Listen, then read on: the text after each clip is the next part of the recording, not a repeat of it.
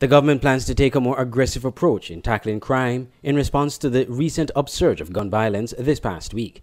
Prime Minister and Minister of National Security Dr. Timothy Harris, in a televised national address on crime on Friday night, said with these increased security measures, there will be some measure of inconvenience experienced by the public.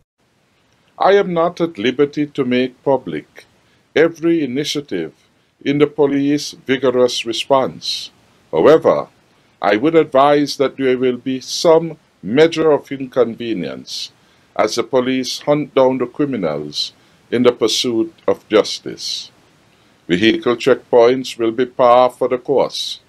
Persons should expect some delay at police checkpoints and cooperate readily with law enforcement. In anticipation of possible transportation delays, it is advised that commuters make earlier and better preparation to get to and from work.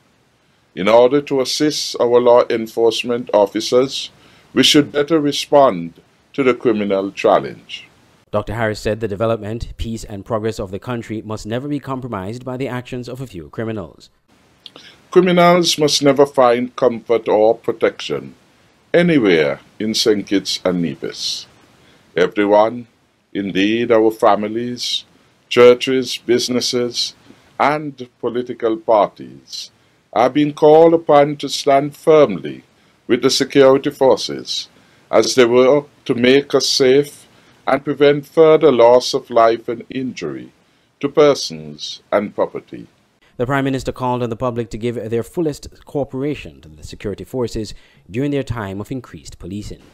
Our security forces have advised the Cabinet of their plans to vigorously defend the peace and ensure the safety of all citizens and residents. In this regard, a number of security initiatives will be pursued on a long-term, sustained basis.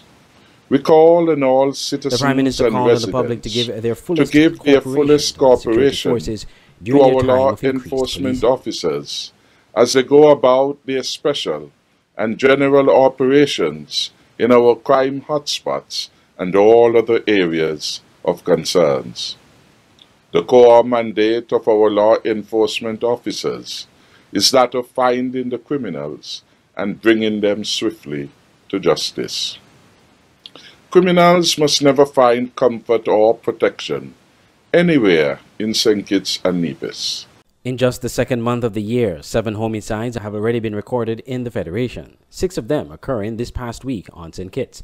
Of those 6 homicides, 3 were committed within a 24-hour span between February 13th and 14th.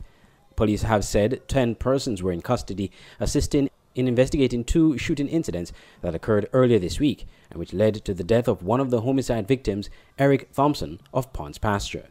Andre Huey, SKN Newsline.